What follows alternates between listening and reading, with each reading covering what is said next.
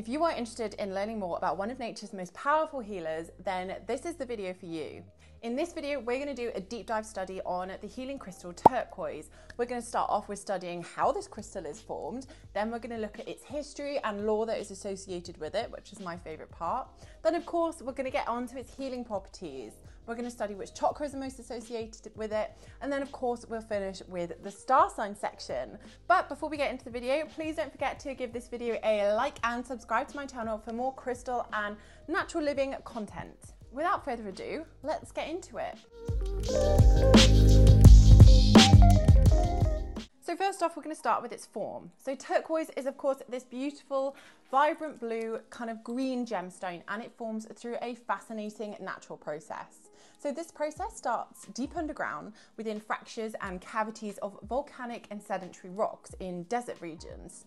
So here, groundwater rich minerals, things of course like copper, hence the colour, aluminium and phosphorus seep through the earth. So when this mineral-laden water encounters copper in the rocks, a chemical reaction occurs, leading to, of course, the formation of turquoise. As we've said, copper is absolutely key to turquoise distinctive colour. So as the copper-rich waters react with aluminium and phosphorus, it basically crystallizes into hydrated copper aluminium phosphate. Poor, that's a word. The core component of turquoise. So the colour can vary based on temperature and pH levels. So the lower the temperatures and the slightly more acidic conditions create more of an intense blue, while higher temperatures can produce the more greenish shades because of iron impurities in them. So turquoise of course forms over millions of years, as do all of our lovely crystals. They grow layer by layer within the rock. It's often found in arid regions with volcanic activity of course, such as places like the southwestern US, Iran and Egypt. So miners extract the stone from these ancient deposits and carefully separate it from the surrounding rock. Once it has been extracted, the rough stones are then cut and polished and reveal these beautiful, unique patterns and colours. The specimens I have here, so this is a turquoise bracelet of mine, which I absolutely adore. Turquoise is actually one of my favourite crystals to wear. I just think it's a beautiful, beautiful colour, and I have it in ring form here as well. I don't know if that's going to focus. I hope that does. So let's get on to the good stuff and the history. So turquoise has a rich history and an array of lore that spans cultures and centuries, making it one of the most storied gemstones actually in human history. So in ancient Egypt, turquoise was a symbol of protection and power. So pharaohs and nobility adorned themselves with turquoise jewellery, believing it could ward off evil and bring good fortune to them. The stone was often inlaid in everything from rings to elaborate burial masks, and most famously in the iconic funerary mask of King Tutankhamun. The Egyptians sourced their turquoise from the Sinai Peninsula, referring to it as the pharaohs, I am not Egyptian, meaning victorious. The Persians, who mined turquoise from what is now Iran, revered the stone for its beauty and believed it could protect the wearer again from unnatural death. So they would decorate everything from daggers to the domes of palaces with turquoise. They would embed the stone deeply into things like their culture and their art, of course.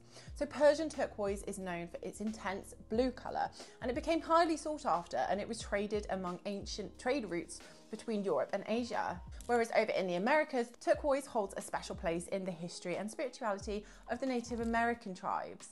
The stone was considered sacred and was often used in ceremonies and as a medium for artistic expression.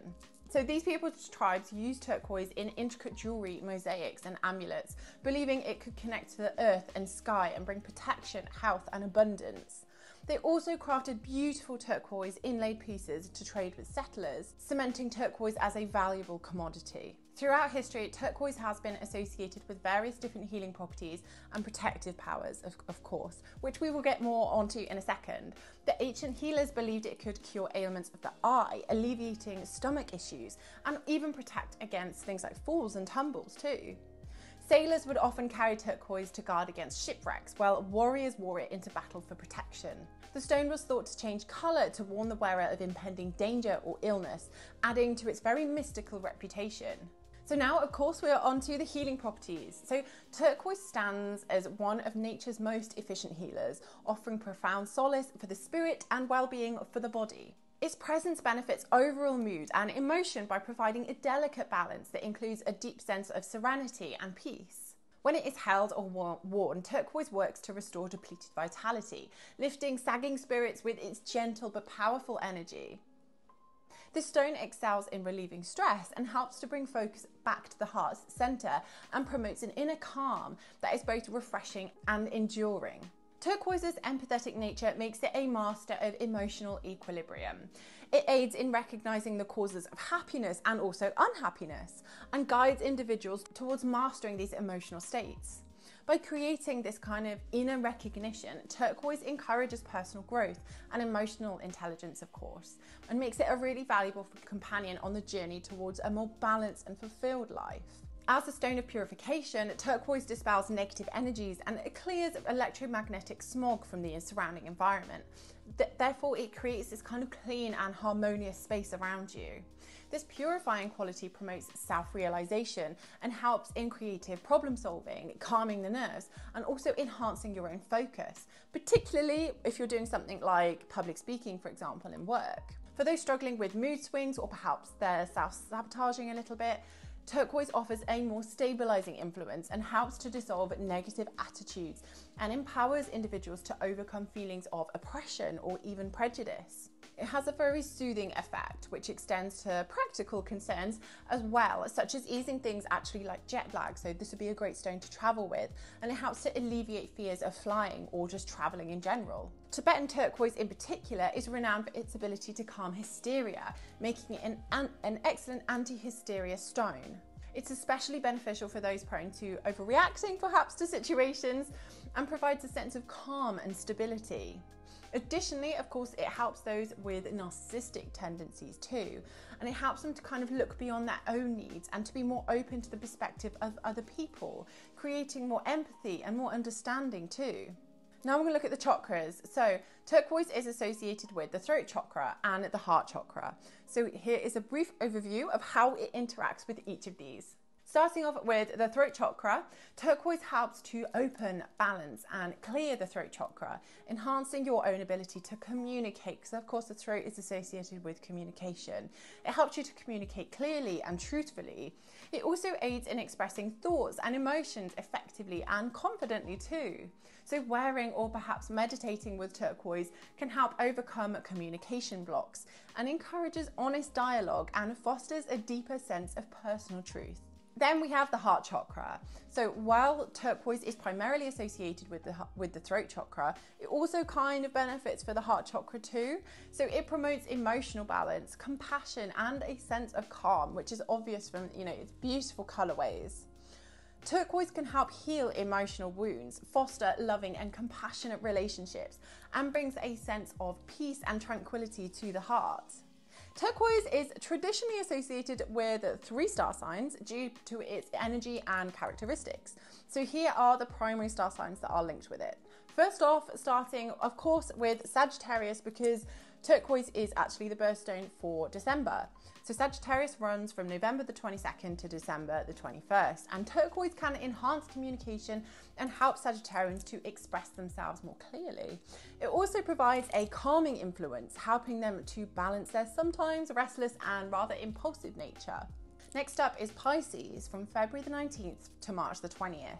So turquoise supports Pisceans by enhancing their intuition and helping them to communicate their feelings more effectively. It also offers protection and grounding, which can be really beneficial for this often kind of dreamy and rather sensitive sign.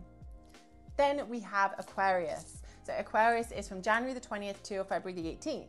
So for Aquarians, turquoise can stimulate creative problem solving and innovative thinking. It helps them to articulate their visions and ideas and aligns their intellectual pursuits with their communication abilities. These associations are based on the energetic properties of turquoise and how they complement typical characteristics and needs of these star signs. Turquoise's ability to promote clear communication, emotional balance, and intuition makes it particularly beneficial for Sagittarius, Pisces, and Aquarius. So there we have it. There is everything you could ever possibly want to know about turquoise. Turquoise is one of my favorite crystals. I think it is Oh, it's just such a beautiful color. It's absolutely stunning. It reminds me of summer. It reminds me of the Mediterranean Sea or something like that. It's beautiful. Definitely one of my favorites, and definitely something that I have always been drawn to, like always throughout my life. I absolutely love it. I wear it particularly in jewelry. I do have a lot of pieces of jewelry, and I feel like it's one of those things that, because it's quite bright and vibrant, when people notice you wearing it, you then get gifted it a lot. So a lot of these are presents, which is wonderful. I mean, I'm not complaining. But yes, I absolutely love turquoise. If you did enjoy this video, I recommend you watch the blue lace agate and perhaps the labradorite video as well. If you're interested in learning more about kind of blue throat chakra based crystals, they would definitely be a good watch for you. If you have any questions or any recommendations, are there any crystals you want me to look into next? Please let me know in the comments below. I would love to hear from you. Don't forget to give me a quick follow over on Instagram if you want to see what I get up to on a daily basis and you want to touch base more with my kind of natural living lifestyle content, then follow me down there. But apart from that, I hope you have a lovely rest of your day. Stay happy and blessed be.